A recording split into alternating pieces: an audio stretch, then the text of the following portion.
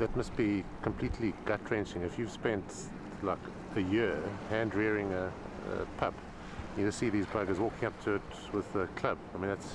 Well, that's that's the whole issue. I mean, I just feel emotionally it is incredibly draining, because the more you understand another animal, the more you understand how mentally wrong it is to do what they're doing. And then when scientists and members of government sit in a meeting and carte blanchely talk about the fact that it's humane and it's sustainable, and you realize that they're talking a lot of utter nonsense, because if they understood the species, you could never do what they possibly claim they've been doing for the last couple of decades.